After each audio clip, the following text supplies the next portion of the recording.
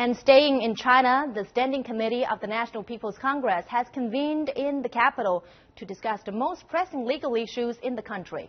High up on that list is environmental protection. As our reporter Hou Na has it, lawmakers are set to discuss an amendment to the air pollution law, aiming to boost both penalties and controls. Getting tough on polluters.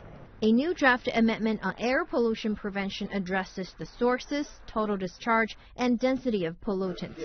Environment Minister Zhao Shengxian explained why this draft is significant.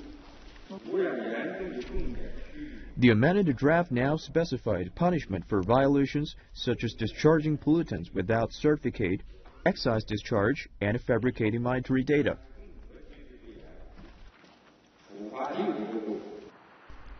The draft also has provisions on conducting controls of multiple pollutants, from coal burning to industries, automobiles, and dust, and taking coordinated actions in key areas. The top target of these measures concentrated on Beijing, which has constantly suffered from high levels of smog. It has set out a 6-year timeline to tackle air pollution.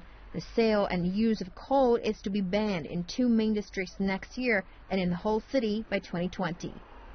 During the 7-day session, lawmakers will also review several reports, including a report on urban and rural social security system. They will also deliberate drafted amendments to a series of laws and regulations, including the food safety law and the legislation law. Hou Na, CCTV, Beijing.